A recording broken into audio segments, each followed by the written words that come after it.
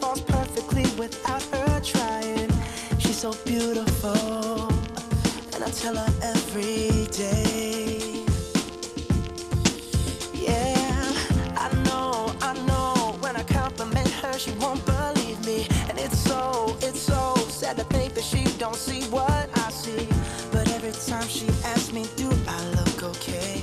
I say, when I see your face, there's not a thing that I would change.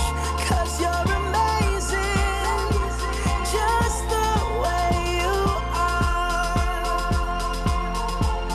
And when you smile, the whole world stops and stares for a while. 'Cause girl, you're amazing, just the way you are. Yeah. Her lips, I could kiss them all day if she'd let me. Her laugh, she hates, but I think it's so sexy. She's so beautiful, and I tell her every day. Oh, you know, I never ask you to change. If perfect's what you're searching for, then just stay the same. So don't even bother asking if you look okay. You know I'll say, when I see your face, there's not a thing that I would change. 'Cause you're amazing, just the way you are.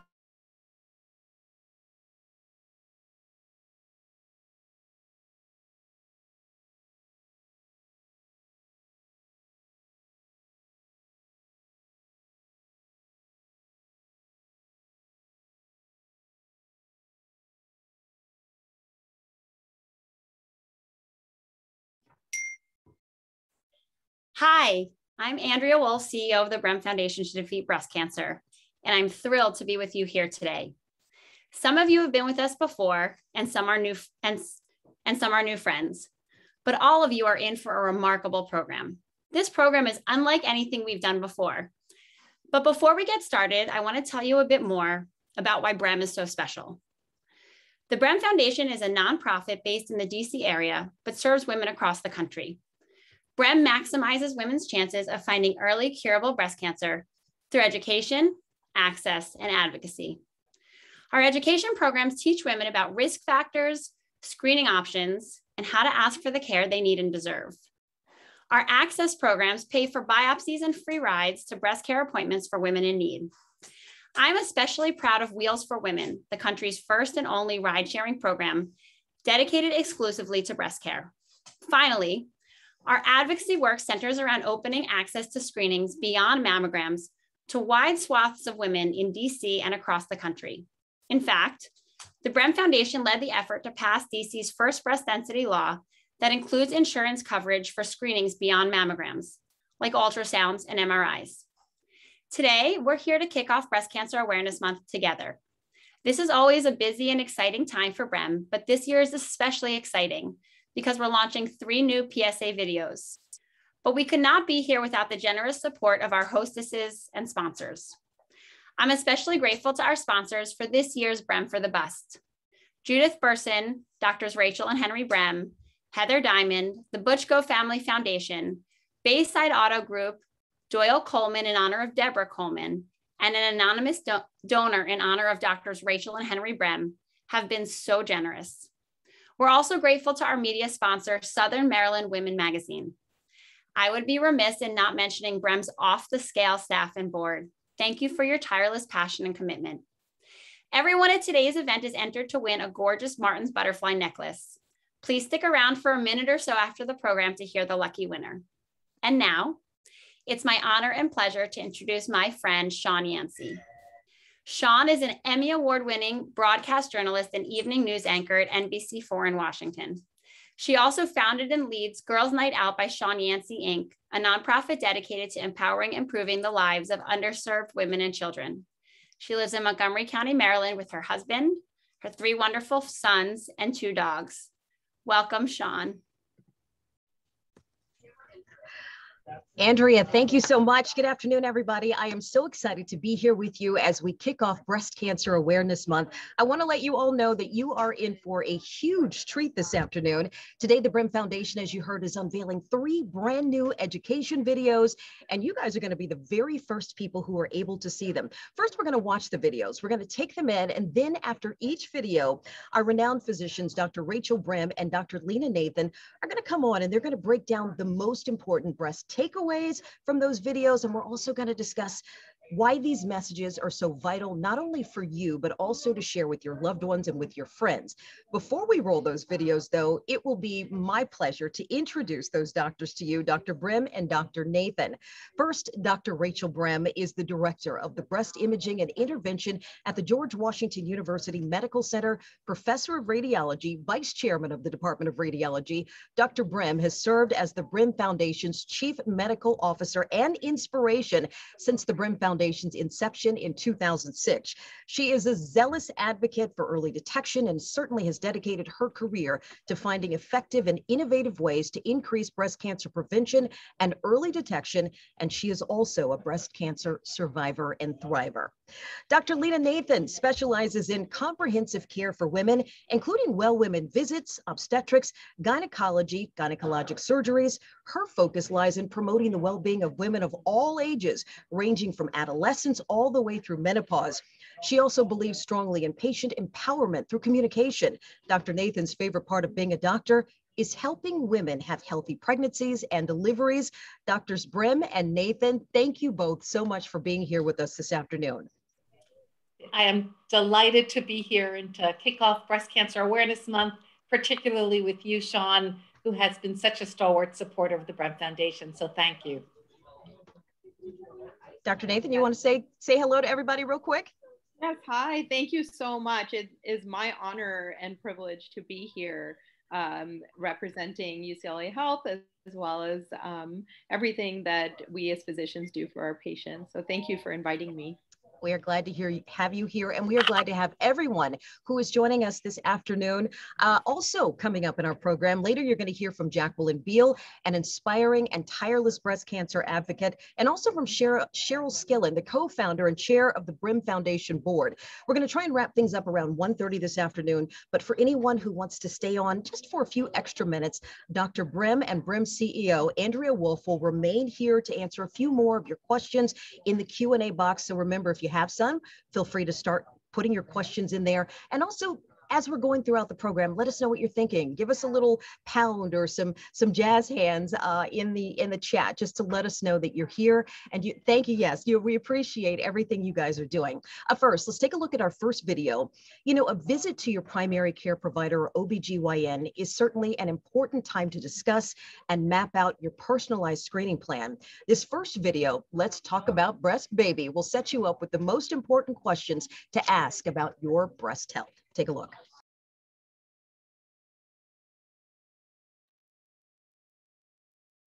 This is a doctor's office. You find yourself waiting here. Your clothes are folded, you feel weird wearing this gown, and the air conditioner is a bit too strong. It is moments like this where you could change everything.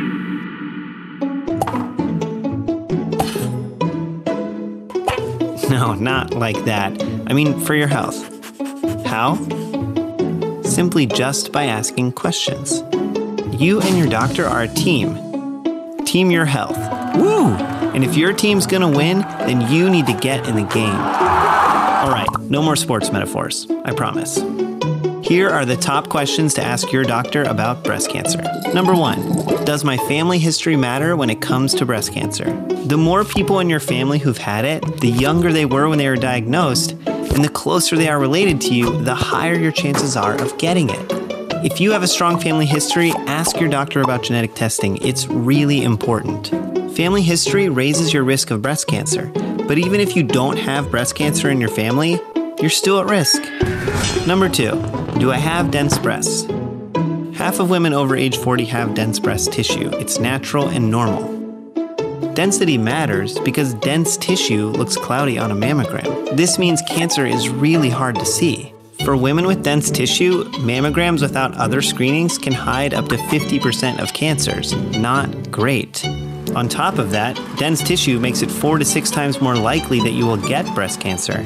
You can't tell if you have dense breasts by how they look or feel. The only way to tell if you have dense breasts is to have a mammogram. Which leads us to our next question.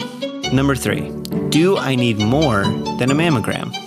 Some women need screenings in addition to a mammogram, like if you have dense breasts. On an ultrasound, the dense tissue is still white, but the cancer is black, making it easier to see. For people with very dense tissue, an MRI might be the right tool. It's like the superhero of finding cancer. In some states, insurance must cover breast ultrasound and MRI. If yours doesn't, talk to your doctor or navigator for next steps and options for support. Asking your doctor about these essential tests in addition to your mammogram could save your life. Number 4, how often should I get screened and what tests do I need? Early detection is the key to fighting breast cancer. If you find it early, you have a 95% chance of beating it. So talk to your doctor about screening every year starting at age 40 if you're at average risk, and earlier if you have other risk factors. Not all doctors agree on when to start and how often, but the data shows that starting at 40 will save the most lives.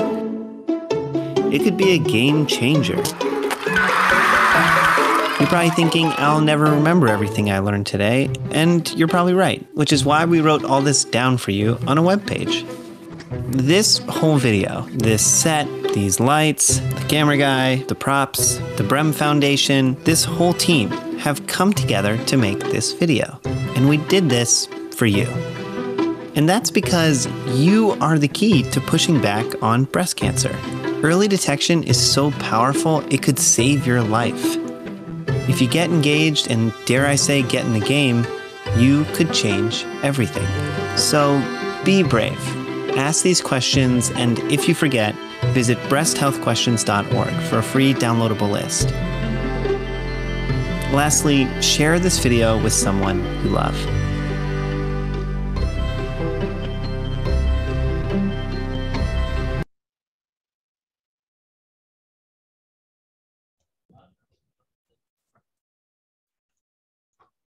Wow, the video was incredible, and I know that many of you are watching this. Give us some feedback in the chat if you can, and just a reminder, in case you did not have a chance to write it down, if you want to see that again and share it with your friends, it is breasthealthquestions.org. All right, we want to bring in Dr. Brem and Dr. Nathan to sort of talk about some of the things that we saw in that video. Dr. Nathan, I'm going to start with you. In the video, and certainly we've heard that you should be 40 when you start your screenings, but what should a patient do if her doctor does not recommend that she start these screenings at age 40 if she's of average risk? So patients should advocate for themselves and ask for a mammogram beginning at age 40. There is good evidence that this can save lives. In fact, the American College of Obstetrics and Gynecology does recommend starting annual screening at age 40. And this is something that's important to bring up to your doctor, even with written material and evidence if they need, in order to start recommending mammograms. Dr. Brem, do you want to jump in on that one? Yeah, definitely. So it's important to realize that the data is overwhelming that if you start mammography at the age of 40, every year, more American women will be saved. And if there are many organizations now that do not recommend starting mammograms until the age of 50 for various reasons, but you should know that you do not need a referral for a screening mammogram, that you can go to most breast centers without a referral. And you should also know that a screening mammogram does not have any copay or deductible. It is free. So you can advocate for yourself. You can have the discussion with your physician. If they still don't recommend or give you a referral, then march yourself into a breast center, preferably a center of excellence. Get your mammogram. It's free. It's life-saving. Great advice. Dr. Brem, what should a patient do if she needs genetic testing based on her family history, but is too nervous to find out if she might have that genetic mutation? Sean, that's a great question. And the answer is that you should have a discussion with a genetic counselor. There are two things that you really need to remember. One is having a discussion with a genetic counselor about the implications of getting genetically tested doesn't mean you're going to get the test. It just means that you're going to get the information. And secondly, you have the genes you have, whether you know it or not. And information is power. So if you do have a gene, you can be proactive and do things to prevent late stage breast cancer and actually prevent breast cancer. So it's important to remember, talk to a genetic counselor, and getting the results doesn't change the genes you have. It just empowers you with the knowledge to do something proactively. And I think that's what's important to remember. It empowers you. Dr. Nathan, certainly we have all been through so much over the last 18 months as we've been in the midst of this ongoing pandemic. What advice do you have about getting screened during the pandemic? I know breast screenings dropped dramatically during the pandemic. Are they still down, and where do we stand now? Yes. So last year, very few of my patients even came to visit me, let alone get any screening test done. And this year, we are seeing an increase in the number of women who are resuming their annual care, including screening mammograms. I strongly encourage every woman to go get their annual mammogram. Radiology centers are safe. They're practicing social distancing. They're keeping everything sanitized. Missing your mammogram can really be the difference between life and death. So I am strongly encouraging my patients, and as are all my physician colleagues, to please go get your mammogram. Dr. Brem, what should a patient do if her provider recommends certain tests in addition to the mammogram, like the ultrasounds or the MRI, but the insurance doesn't cover it, or she's underinsured or not insured for those sorts of testing? You touched on it earlier, but what should they do? Well, women have to understand that they can call their insurance companies, that they can advocate. And I'm very proud to say that in DC, by law, these additional tests are covered as a result of the bill that the Brem Foundation was fundamental in having passed. So find out if your state has this covered. And if it does, then get it. If it doesn't, call your insurance company and advocate for yourself. It's all about empowerment. And before we move on to the next video, I want to ask either one of you, again, I want to go back to the pandemic, and I know just certain people have been scared or concerned. Any final words of advice that you want to give for anyone who might be watching right now, who is still a little bit hesitant about going to get testing like this in the midst of the pandemic? I'd really like to say something about that. We know that in March and April, breast cancer screening was down 90%. It is still not back up to what it was in pre-COVID time. The American Cancer Society has estimated that 10,000 additional Americans will die of their disease for lack of screening. So it's important. COVID is here, but we know how to deal with it. As Dr. Nathan said, radiology centers are very cognizant of the needs of safe patient care. But get your mammogram. COVID is here, but cancer is here as well. And we actually are seeing larger, later stage cancers. Get your screening. It's life-saving. All right, Drs. Brem and Drs. Nathan, thank you so much. We saw this in the last video. We talked about a little bit, the video talked about having dense breast. It is an independent risk factor for breast cancer that affects about half of women over the age of 40, but many women don't know enough about dense breast. Let's roll this next video. What are dense breast? Listen and learn.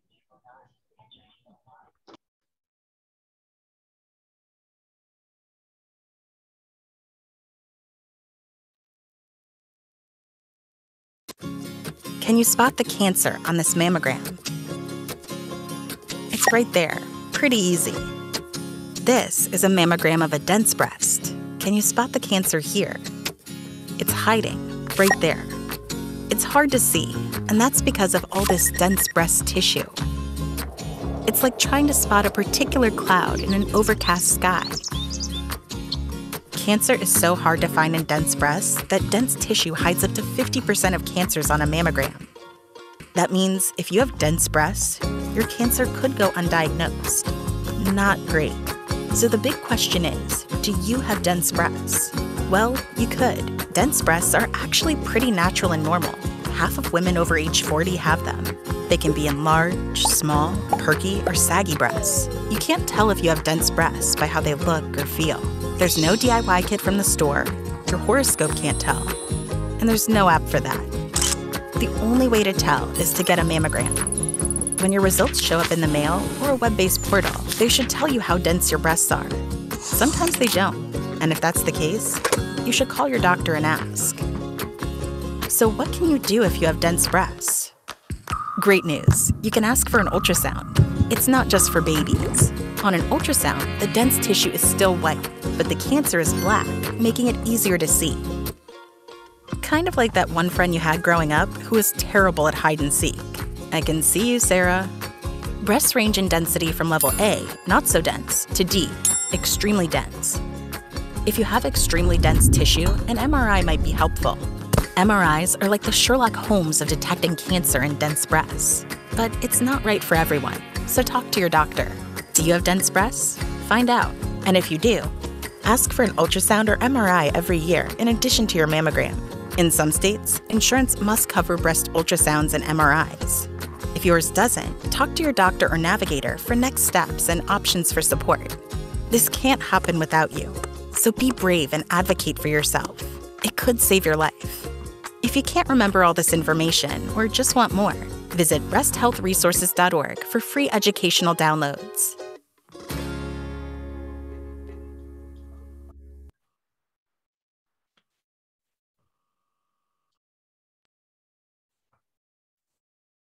All right, another incredibly informative video. And I want to bring back Drs. Nathan and Drs. Brem because I want to ask you guys a couple of questions about this. First I want to ask you about the language, because I know, having gotten mammograms over the years and being someone who has dense breasts, we've heard the term 3D mammograms, and I want to ask what's the difference between that and the ultrasound and the MRI? I'll let either one of you jump in here before we get to some of the other questions, just so we understand the language.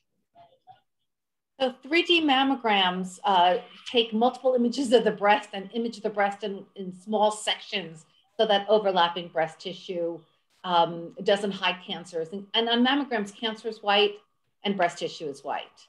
So therefore, you heard about dense breast tissue.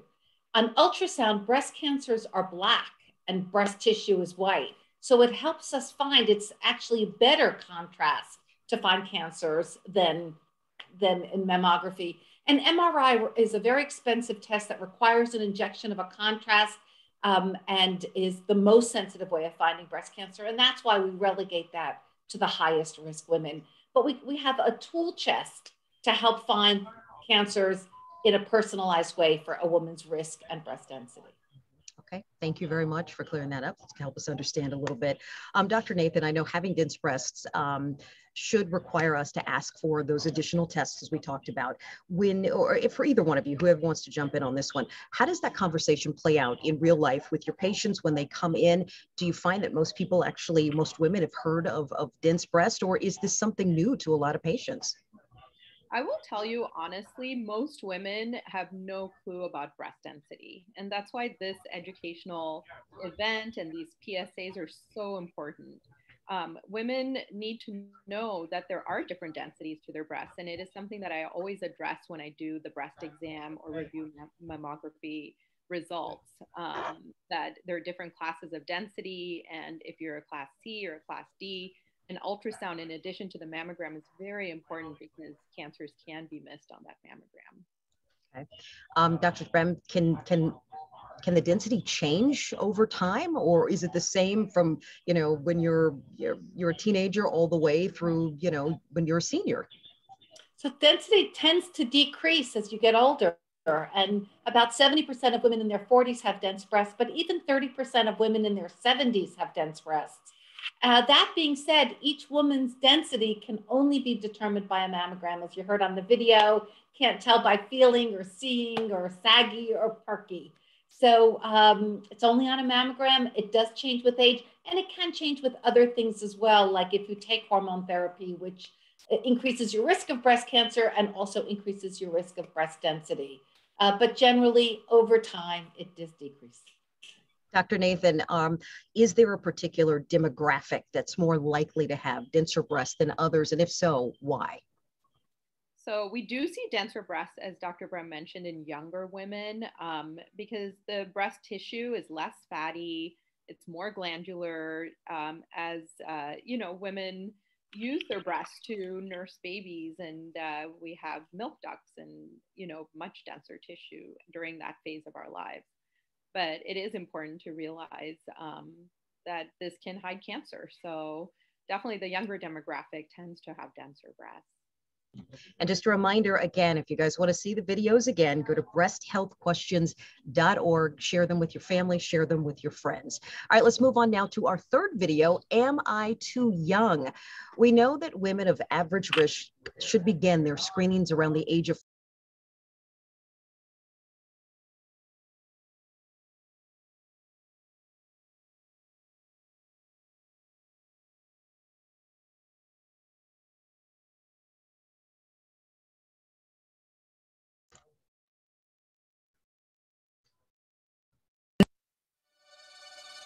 We get it.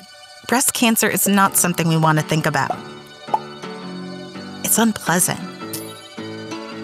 Kind of like this and this. We can't magically make it pleasant by sugarcoating it, but we can give you some tools that could help you change everything and maybe make it less scary. Let's start with the good news. If you find breast cancer early, you can almost always beat it. The bad news is that many women still find breast cancer too late, when it's a lot harder to deal with. That is where you come in. Just by learning about breast cancer and the steps you can take before it's a big problem, you could turn the tide and take control of your breast health. Here are 3 things that could change your life, really. Number 1, monthly breast self-exam. Take your health into your own hands. Because nearly 80% of young women diagnosed with breast cancer find their own breast abnormality. That's amazing. Your hands could save your life. Which is why you should start doing self-exams by age 20. Try to do it the same time every month, ideally in the week after your period. Every breast has lumps and bumps. That's normal. If you do a self-exam every month, you'll feel if something new pops up. If you find something new, go to your doctor. If you don't know how to do a self-exam, there are lots of great videos that can show you, or you can ask your doctor's office. Number 2, find out if you need to get screened before 40. Every woman should get screened every year starting at 40, but some risk factors like family history or genetics may mean you should start sooner. For example, if you have a first-degree relative like your mom or sister who had breast cancer young, you should ask your doctor about genetic testing. And you should ask around. See if anyone's had breast cancer in your family. Number 3, be a secret weapon. Take what you've learned and make sure your moms, aunts, and grandmas, who should be screening every year, get the care they need.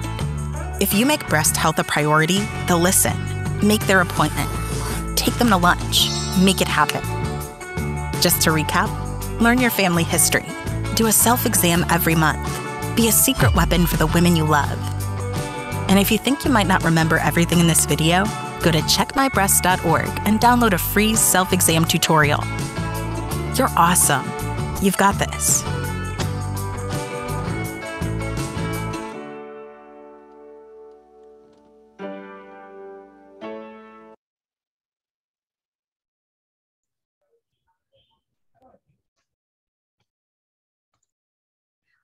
Another incredible and informative video.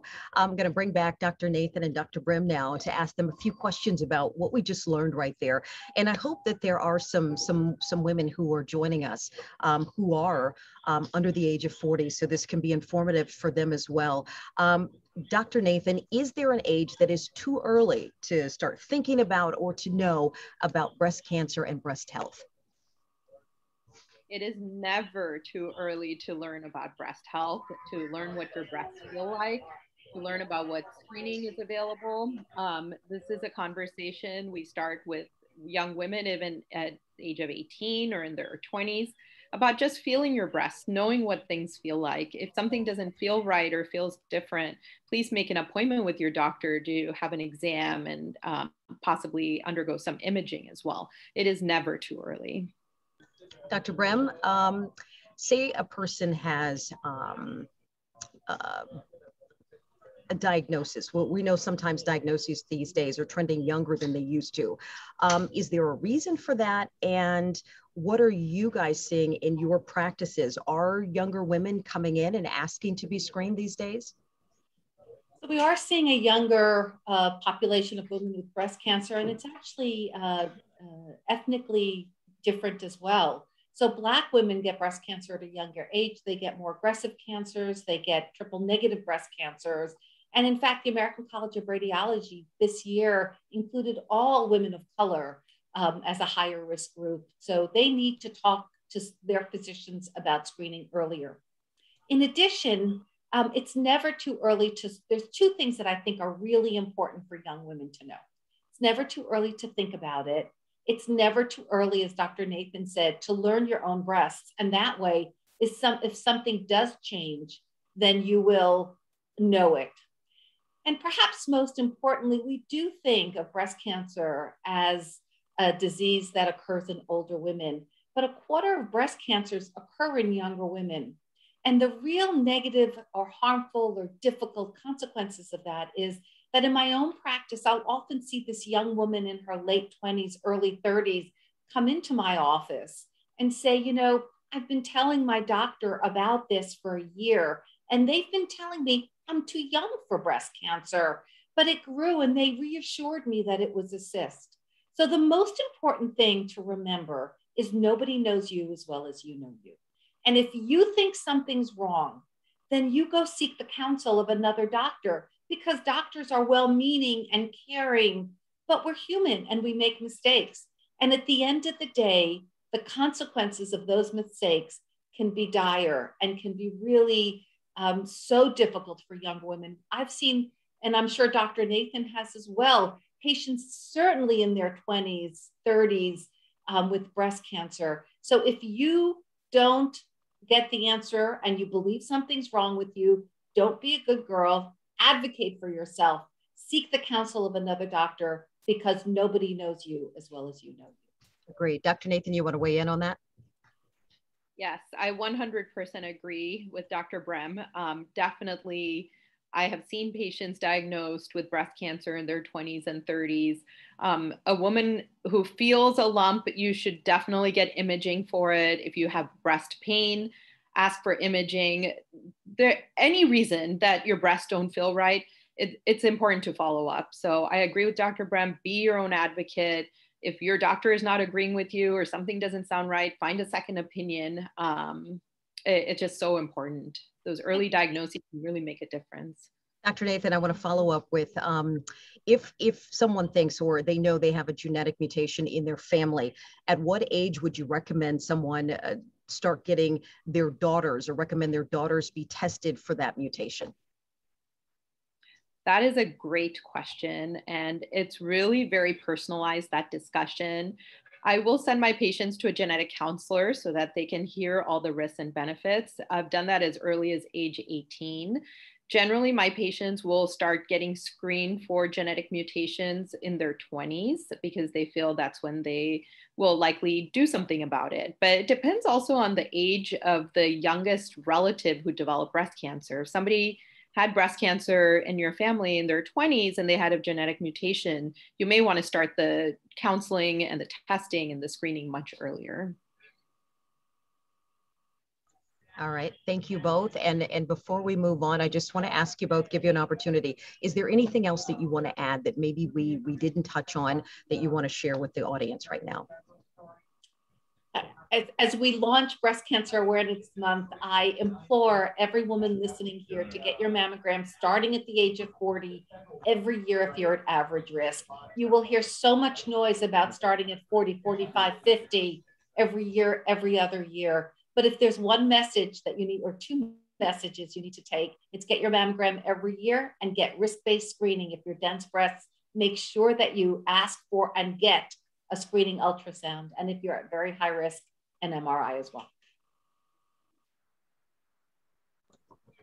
You want to jump in, Dr. Nathan, or were you giving us the thumbs up? Yes, I echo everything Dr. Brem is saying, and this is just such an important message. And I'm glad that this program is happening today and there's so many participants watching. So just very grateful for this message. Absolutely. Dr. Brem, Dr. Nathan, thank you both so much for your insight. We appreciate it. All right, everybody, please help me welcome a close friend of the Brem Foundation, Jacqueline Beal.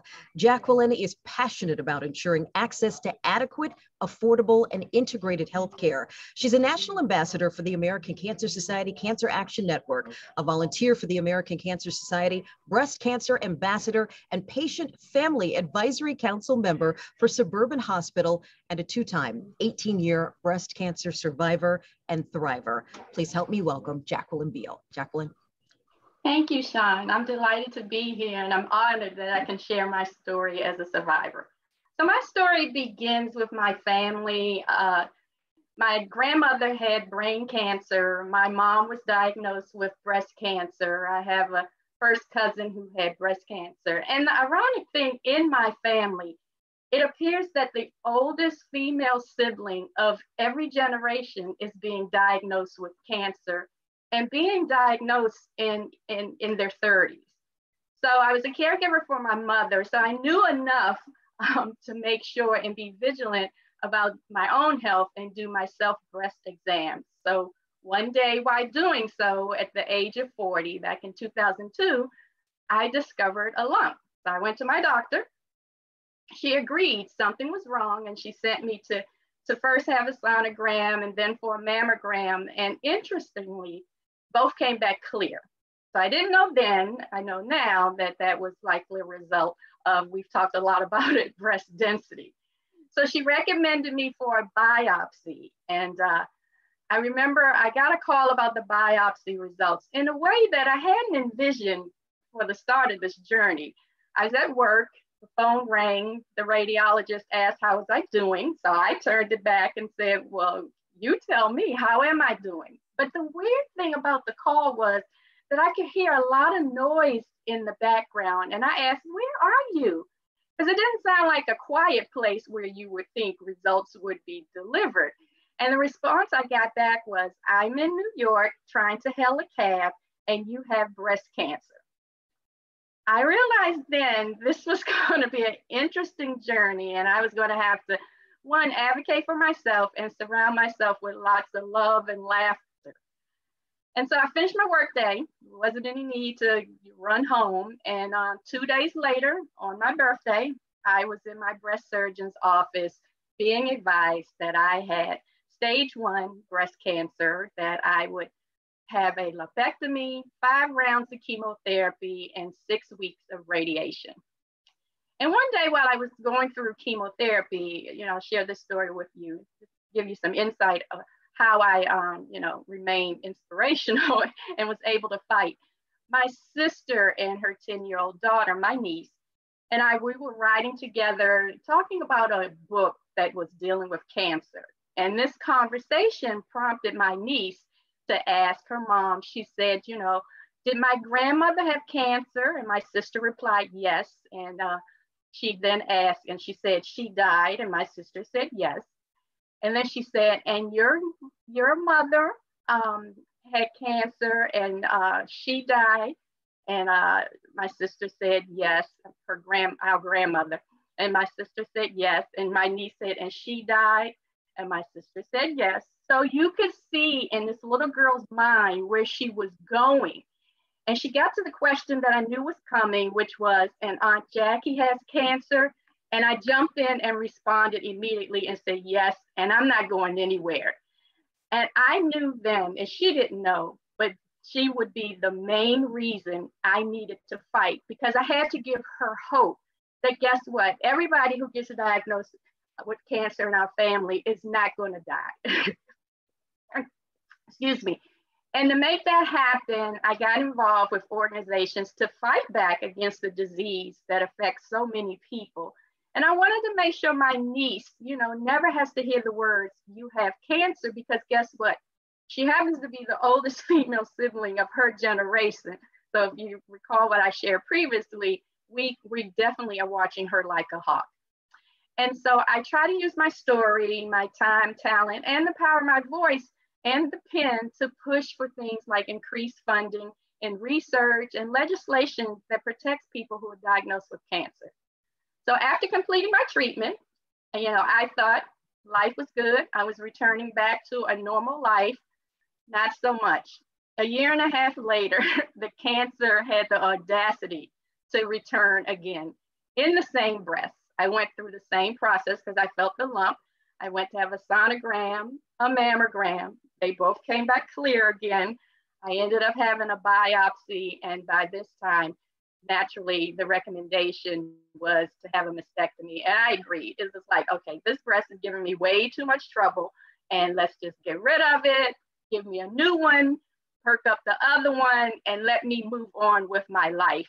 And so I am delighted and overjoyed to say that it has been 18 years since then, and I am now a thriving, as Sean said, 2-time breast cancer survivor. And I'd like to mention, I have benefited from numerous life-saving advancements, such as 3D mammography that we touched on earlier. I have had genetic testing and counseling. Interesting enough, I don't have the gene, but and I've benefited from clinical studies and trials as well. And because I'm still here, because I've survived, the second chapter of my life is dedicated to fighting for others who are going to travel my journey. So I want to continue to ensure we have funding for research. We have legislation that protects cancer patients. Everyone has access to affordable and adequate health care, and that we are eliminating health disparities. And I hope through my voice and my story, we get some of that done. Thank you. Jacqueline, I mean, everybody, if you can right now, give her the jazz hands. Thank you so much for sharing your story. Thank you for your inspiration. And we certainly thank you for your fight. We appreciate that. And I hope that someone who's listening right now will take that fight and continue that fight in their own lives, not only for themselves, but for their family and their friends and the generations that are coming behind them. Thank you so much for sharing your story. Thank you, Sharon. All right, now please help me welcome Cheryl Skillen. Sharon was the original co-founder of the Brem Foundation in 2006. Since then, she has become the bedrock of this organization's success. Cheryl has served as secretary, board chair. Her persuasiveness and insight have led the Brem Foundation to greater heights than anyone could have ever dreamed. She is a leader in the breast cancer movement.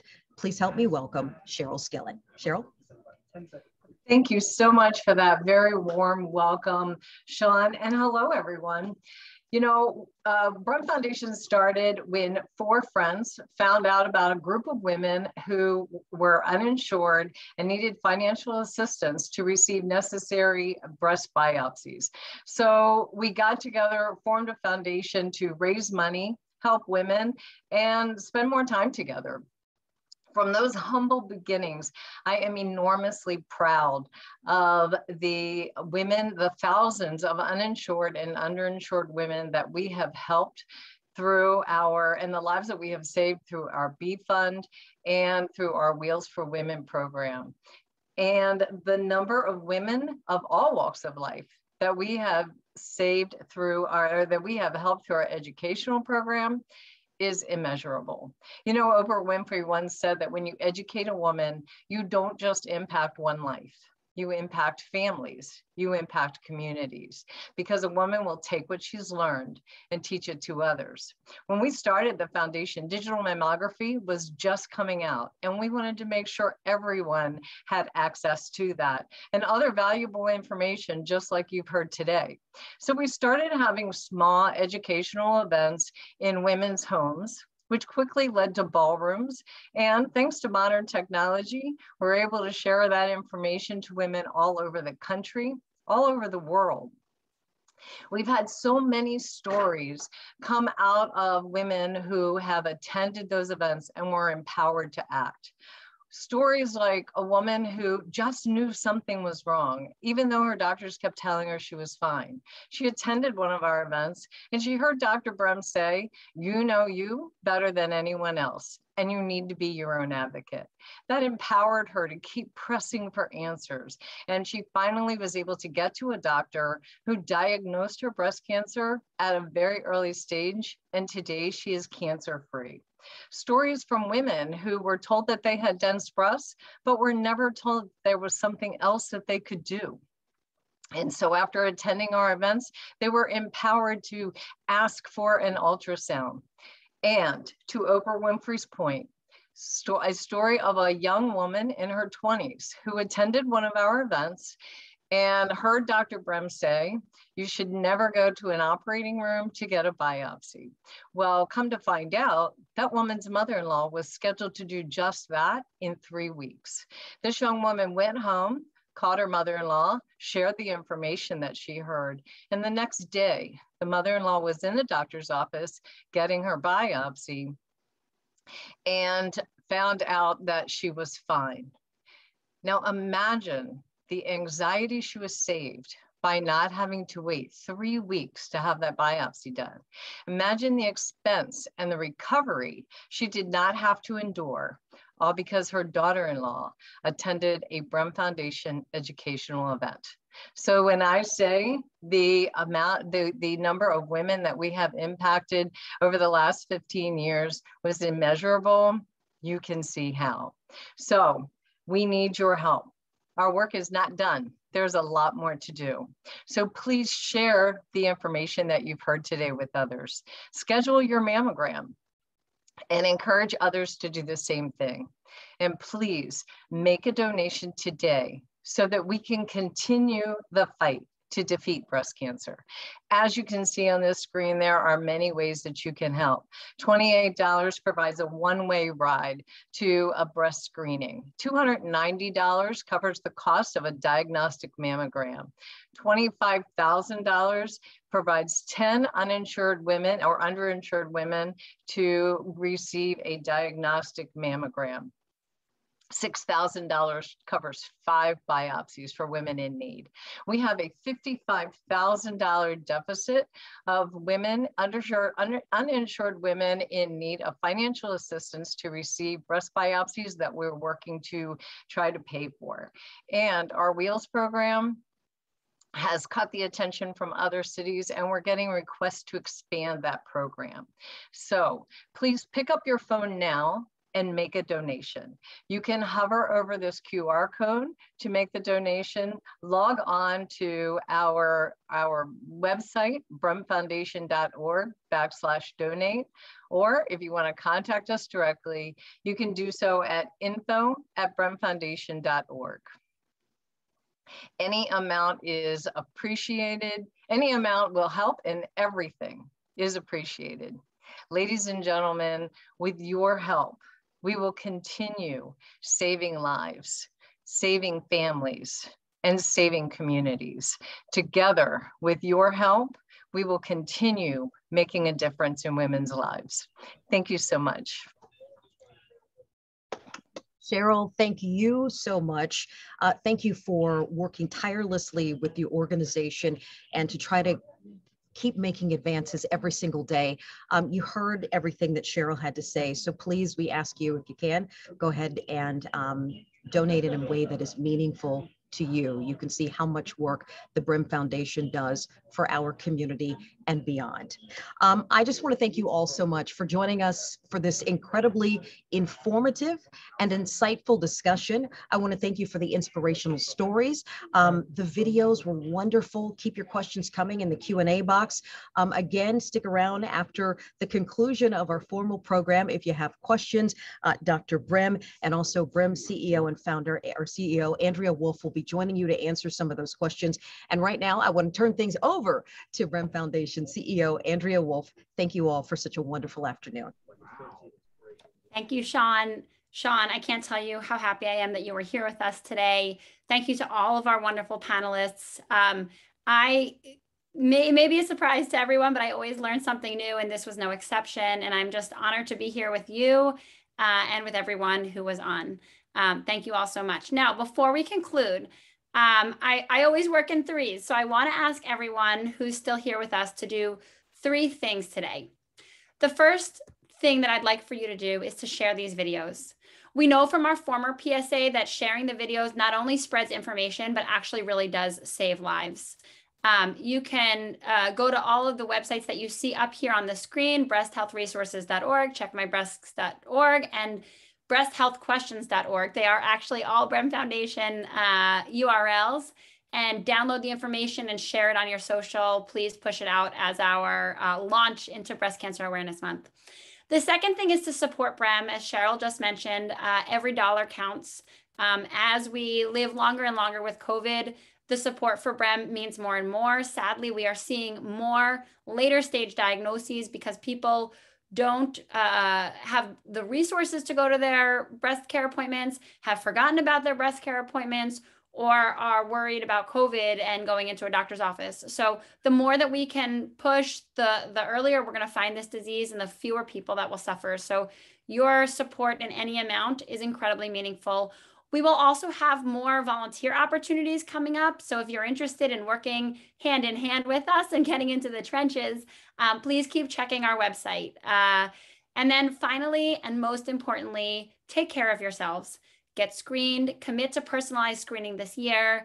And I know this might sound crazy, but yes, take care of breast health, but take care of all of your health. Stay well, do things that you know are going to be preventative care, both in terms of mental health and physical health. And we hope that you can continue to stay strong and join us in the future for many wonderful more events. I am also really excited to announce the winner of the beautiful Martin's butterfly necklace. There it is. You can see it right there. And the winner is Linnell McFadden. Congratulations, Linnell. Please, we will be in touch with you soon to see how you can get your beautiful jewelry. And now I'm going to thank Dr. Nathan. Dr. Nathan is actually going to deliver a baby, bring another life into this world. Thank you so much, Dr. Nathan. It was really an honor to be with you. And we hope that now that you're part of the Brem family, that we will stay in close touch and your voice can be a strong one going forward for all women in breast health across the country. Thank you so much for including me. Thank you. And now anybody who wants to stick around for a Q&A, we've gotten actually some phenomenal questions in the Q&A. Keep them coming. So let me start with one actually from someone who's been a long time champion and fighter and friend of mine. She asks, what is being done to educate physicians about breast density? My concern is that doctors are not having conversations with women about C and D density because they are not understanding the issue themselves. It's an issue that I myself encountered before a stage 3C diagnosis. I was not told because the nurse practitioner felt like it was not a big deal, and I got a 3D mammogram that came out clean.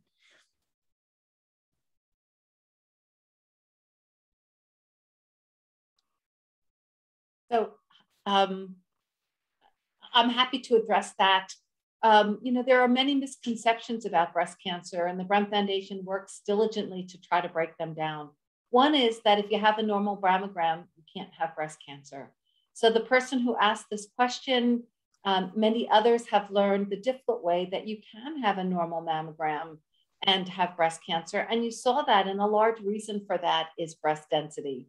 So we are trying to work with physicians to explain to them the importance of not only breast density, but of important critical additional screening so that we have the best opportunity we can to find mammographically hidden but early curable breast cancers.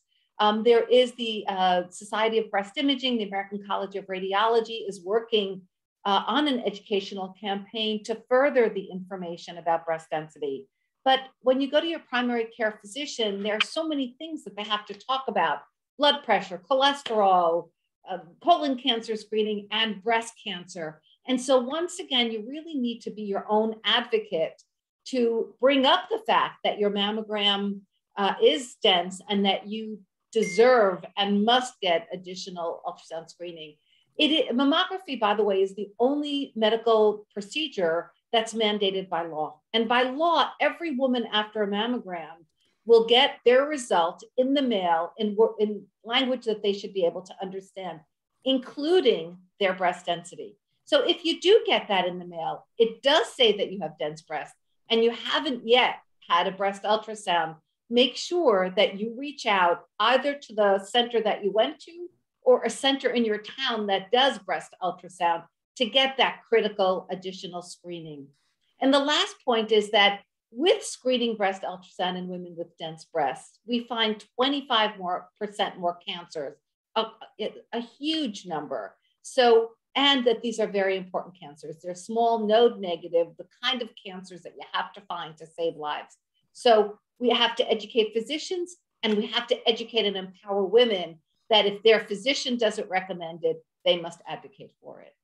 Dr. Brem, are there any concerted efforts around educating physicians with breast density? And if so, is it by society? Is it a certain type of physician that should start thinking about it more actively than they might be right now?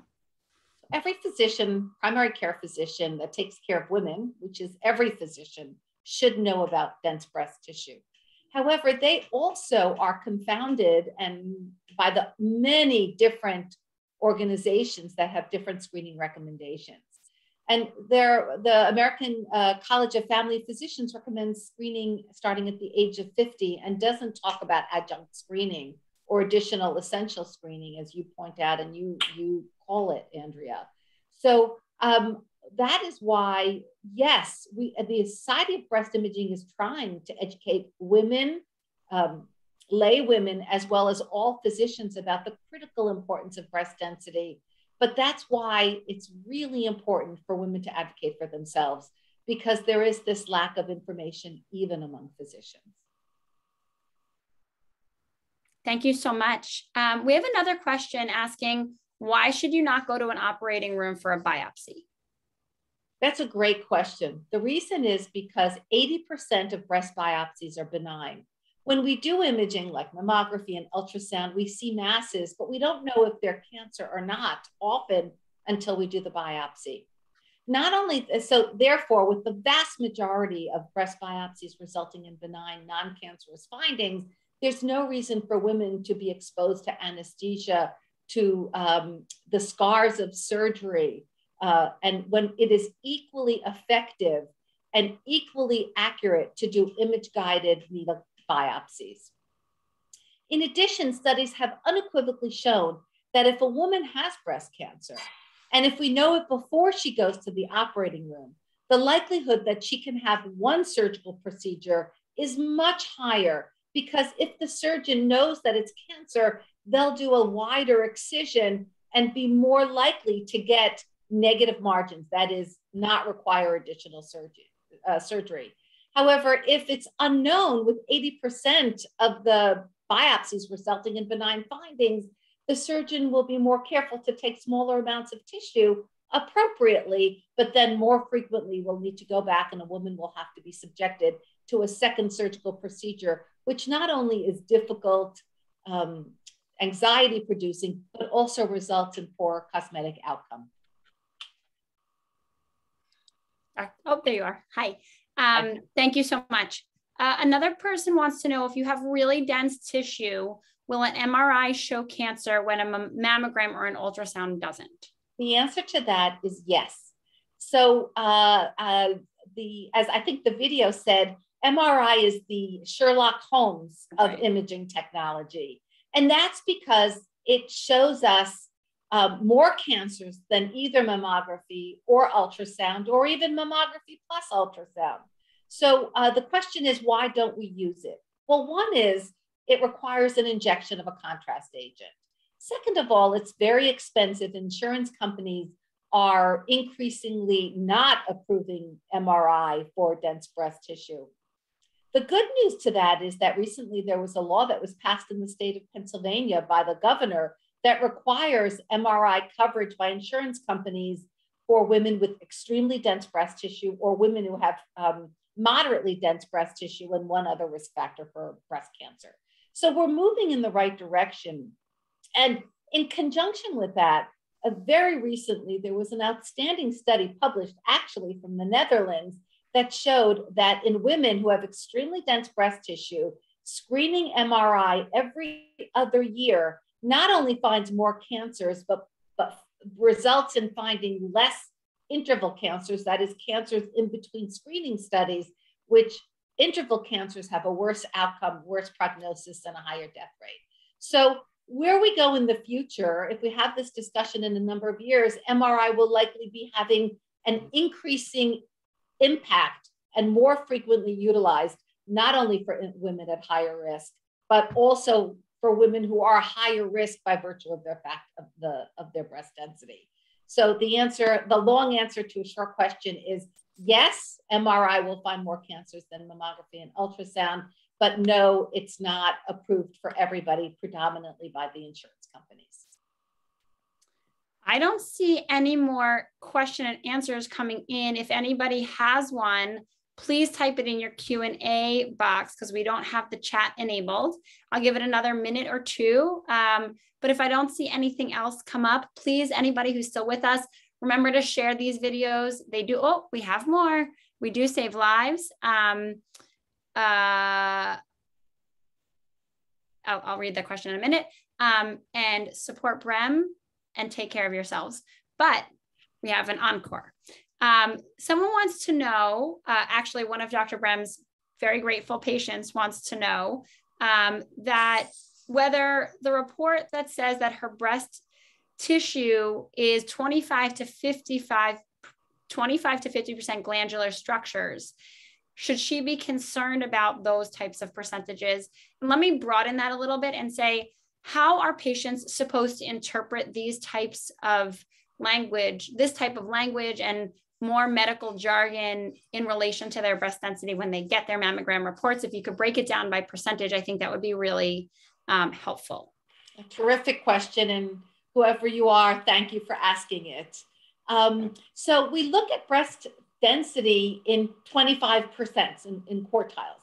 So anyone with less than 25% is considered predominantly fatty. It's the one-time fat is good, right? 25 to 50 is also not dense. So anyone who has 50% dense tissue or less does not have dense breast tissue. Anyone who has 50% or more does. And the American College of Radiology designates that as breast density categories A, B, C, and D. The caveat to that is that some people with less than 50% breast tissue have areas of their breasts that are extremely dense. And in those areas, breast cancers can hide as well. So the best question, if you're getting your mammography report and it says that you have A or B, you don't need screening ultrasound. If it has C or D density, then you should advocate for yourself and make sure that you do get additional screening, predominantly ultrasound today, to evaluate women who have dense breast tissue. Thank you. Someone wrote in that she's a newly diagnosed triple negative breast cancer survivor currently in chemo treatment. She had a discussion with her breast specialist who advised that she uses a deodorant spray as opposed to a solid stick or roll-on because of bacteria. All of the deodorant sprays are antiperspirant. She'd like your medical opinion regarding which one is better. That's a great question, and people often ask about deodorant. The answer is that I like to answer questions that are scientifically based with scientific data. We don't have a lot of data. We do have data that suggests that these antiperspirants and other deodorants are not carcinogenic. But whether during chemo, when your white count is depressed, using one kind of deodorant as opposed to another may be safer in terms of bacteria, is something that you should really ask your doctor about. I don't believe there's much data out there. So if you are much more comfortable using a stick, then go ahead.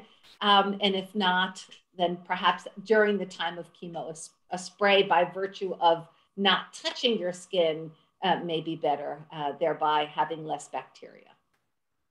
Thank you. Someone wants to know if there's anything she can do to make her breasts less dense. Yes, you can age. So there are a couple of things, of course, in the days when women were taking a lot of, postmenopausal women were taking a lot of hormones, we did see lots of breast density increase. Hopefully now we're seeing much less of that because exogenous hormone replacement therapy is associated with a somewhat increased risk of breast cancer. The answer is that it's largely genetic. There are not a lot of lifestyle changes that you can make. Some people suggest that perhaps decreasing your alcohol intake might have an effect on your breast density. there's certainly data to suggest that decreasing your alcohol intake will decrease your risk of breast cancer. Which brings me to one other thing, which is there are some lifestyle changes you can make to decrease your risk. That does not mean prevent breast cancer or assure that you will never get. Decrease your risk of breast cancer, not of breast density. Decrease your risk of breast cancer. Correct. Thank you. So, you should just live a healthful lifestyle, decrease the amount of meat, decrease alcohol intake, increase exercise, lots of fruits and vegetables in your diet, all the good common sense things that are recommended for lots of overall health. As Andrea said, take care of yourself, not just with regard to breast cancer, but your overall health. And many of those things will decrease your risk of breast cancer. And again, that being said, we have no way to prevent breast cancer. And so you have to stay vigilant and empowered. And the way we try to deal with breast cancer optimally is to find early curable breast cancer. I hope in years to come that we'll have this discussion and we will have ways of preventing breast cancer. We're beginning to do that. We're beginning to have really significant risk reduction, particularly for high-risk women with anti-estrogenic therapy, things like tamoxifen in the right patient populations. But until we can prevent breast cancer, really what we have to do is find early curable breast cancer. And that's what the Brem Foundation is all about. And that's what your personal education and advocacy should be about as well. Thank you. I just want to add that there are many not yet available, but many emerging technologies that are focused on risk assessment, that our understanding of risk in terms of whether you're going to get breast cancer is going to improve over time. I don't think, right now there's anything massive to report, but that, there are a lot of companies and researchers, scientists working on understanding risk. And that brings us to something that the Brem Foundation always stresses, which is personalized screening, right? The screening that's right for me might not be right for my neighbor or my friend, because it really does have to be based on risk factors. These videos didn't emphasize that, but our first PSA pushback was all about personalized screening. So know that it's not a one size fits all, and that, screening really is, the regimen is based on your personal risk factors. Okay, we have another really good question. If I'm in my 20s, how would I even know if I have dense breast tissue? I've been told I don't qualify to get a mammogram. That is a great question. And just like Andrea was talking about a lot of emerging technologies for risk assessment and my risk as opposed to population-based risk, there are emerging technologies, something called ultrasound tomography, that will allow women who are younger than the age of 40 or younger than the age of mammographic recommendation to determine if they have dense breast tissue. So ultrasound is now being developed to not only find cancers hidden in mammograms, but to determine breast density in women under the age of 40. So that is a great question. Right now, even if you do have dense breast tissue, unless you're in a higher risk group, family history, women of color, or other groups, then starting at the age of 40 and finding out whether you have dense tissue at the age of 40 should be sufficient. But your question is excellent, and we are working on, I believe, soon to be available technology that will allow women under the age of 40 the knowledge without radiation, whether they have dense breast tissue or not. And I just want to comment on something Andrea said about personalized risk. So it's really important to realize that what she's talking about is, instead of saying, well, I'm 40 and my grandmother had breast cancer, what's my risk? We are using genomics and radiomics to look at your mammogram and determine your risk based on your genetics, mammographic appearance, and even on ultrasound findings with this new emerging ultrasound tomography. A lot of it is at the molecular level. So it's not things that, you could know from a family history or, other things, and it's going to become increasingly accurate. So I personally am very excited about these advancements. Thank you for that question. And I want to add one thing. If you are in your 20s and you're as diligent as whoever asked this question is, keep doing self-exam. The Brem Foundation can help you find the best video tutorials. We have our own. Just know that self-exam saves a lot of lives. Okay, another question. What's the best surveillance after a breast cancer diagnosis and treatment completion? That is a great question. So first of all, annual mammography. Oftentimes in women who have a personal history of breast cancer, their risk of developing another breast cancer is substantially higher than the general population.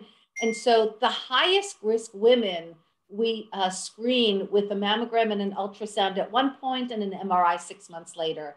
And the data, the scientific data has been compelling in the importance of using this type of screening technology to find the most and earliest cancers in women who have had a personal history of breast cancer, women who have a history of atypia or other high-risk lesions, and even in women with extremely dense breast tissue. So the answer is the most intensive surveillance program involves a mammogram and an ultrasound at one point and an MRI 6 months later. For the right person, that's the best screening algorithm. Thank you. Okay, we have one more really great question. If anybody has any more, we're going to wrap up by 1:45. So keep them rolling. We'll do a speed dating breast cancer question session. Is thermography a reliable form of screening? Excellent question. The answer is simple, no. There is no data to support the improved detection of breast cancer or anything about the efficacy of thermography. I love new technology and I will embrace any new technology as long as it's scientifically based. And the other real travesty about thermography is some women hear about it, it's commercialized, it's discussed, and then they go and get a thermogram instead of a mammogram or an ultrasound, which work. So they lose the opportunity to find early curable breast cancer. There is no scientific data to date confirming the efficacy of thermography. All right, going once, going twice.